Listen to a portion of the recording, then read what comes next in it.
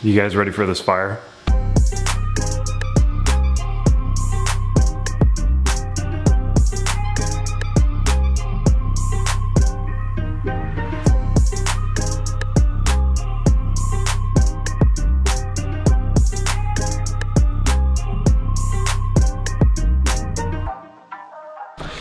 What is going on, guys? Today we got a brand new video with the Offroad Mazda 3. Today we're going to be continuing with the interior mods, and as you guys saw in that intro, we're going to be painting the one and only. Wow. So obviously we've been banging out the interior stuff. We painted these black. We did the black headliner. Last video we did the cabin air filter. Highly suggest watching that. And we also did this and this. If you guys want to see the whole interior collection, I'll have them up there for you guys to take a look at. But today we're going to be focusing on doing this, and I believe these are going to be our last DIY painting project for the interior of this car. There's a couple other things in the interior of this car that I want to change that might take a while to kind of show up, as in the seats. I would like to get a different set of OEM seats. Although further down the road here, and it shouldn't be too long, we're gonna do a best shift boot of 2022 because I did 2021 last year. So we're gonna do that with this car this year. And I got a shift boot coming in, and I already have the shift knob. You guys might already know what the shift knob is. I did kind of want to paint this black, and I wanted to do this glossy black, like both of these glossy black, but this is a pain in the ass to pull out of the car, and it's not worth my time at the moment. So this might be something I do in the future. Other than that, I think it kind of all blends together nicely anyway, especially when you look at the steering wheel airbag compared to this. What do you guys want me to do next? Do you guys want to see more interior stuff? If you guys have any interior ideas, let me know. Other than that, I think we're pretty much on the road of ending our interior design for this car, and we will slowly be moving to the exterior while we wait for my other car to get wrapped. Now, the fun part about today's doing DIY stuff is that I'm gonna make this easy. Cabin air filter, I made you guys do it the hard way to make it easier. Today, we're gonna possibly break stuff to do it the easier way. Instead of taking the whole door off, we're just gonna pry this right out, which you can start by doing. Take a trim popping tool, find the sweet spots, and we can kind of get going on this. So I'm gonna try something out here. Pull this piece out, because then I should be able to pop. This sits in by these little clips. Anyways, continue forward. Literally the best way of me telling you guys how to do this is just do this.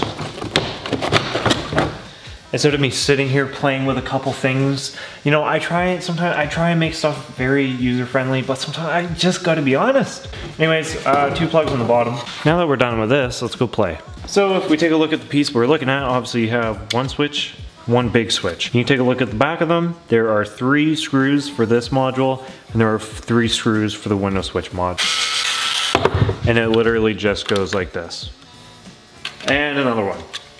Put that aside, and now you have the old panel piece. We're gonna run this up just like last time when we did the steer wheel accents and stuff like that. We're just gonna be using our 2000 grit sandpaper. I would definitely suggest 1000 or 1500. 2000's a little too light. So what we need to do is, since this is actually an active high volume area for your fingers and stuff, grease builds up in here. So we're gonna take this time, we're gonna sand it down, scuff it. We're gonna scuff it, that's the most important piece, the little gunk areas, so that the paint actually sticks.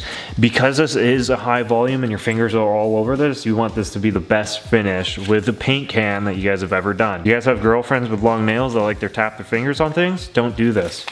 Boom, there we have a decent setup. Clean it up, and we'll go paint. So for today's painting choice, we're gonna go with the classic vinyl and fabric spray by Dupli Color. Glossy black, of course, to get the piano black that we want.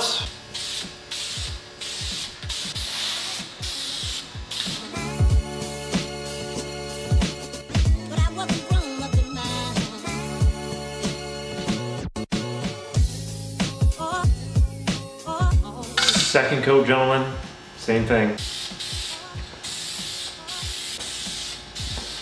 Wow guys, guess what? The third coat is the same idea, but this time we're gonna go just a little thicker.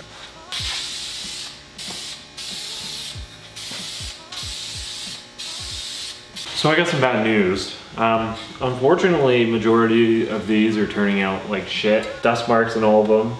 fisheyes paint cracking. I have no idea why it's paint cracking. These aren't gonna turn out as well as the steering wheel buttons did, but I'm hoping the clear coat's gonna come in clutch.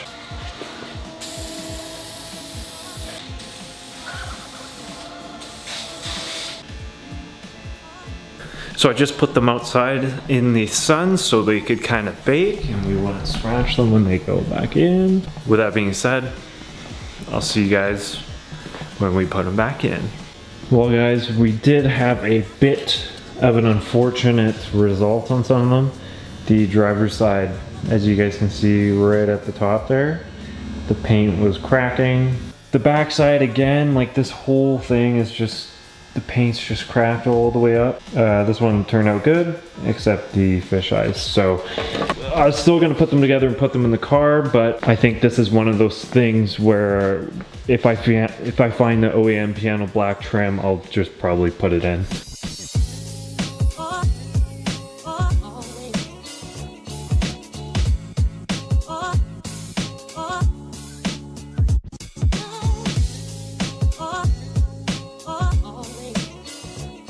So with that being said, since we're done installing them back in, let's go take a look at them outside. All right, ladies and gentlemen, are you ready for pretty much the final piece of the DIY painting project? Because this just finishes off the car, 100%. Look at this boy. There's only one little piece of sun. Here, I'm gonna go over to the sun, one sec.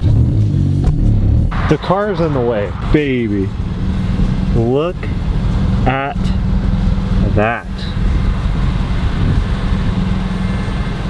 Damn.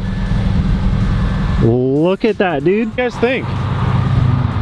Oh God, the train. Why is there a train? So what do you guys think about today's little DIY project? I think it looks great.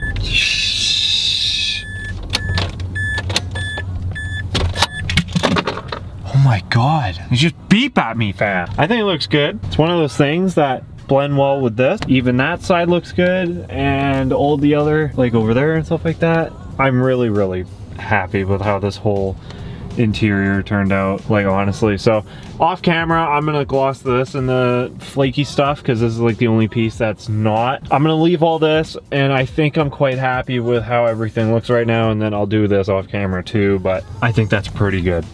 Other than that, guys, thank you so much for watching today's video. If you guys enjoyed, make sure to hit that subscribe button, leave a like on the video, and comment down below. Other than that, turn on post notifications so you know when I upload next. Other than that, guys, thank you so much for watching the whole interior DIY stuff. It's been fun. Keep it real.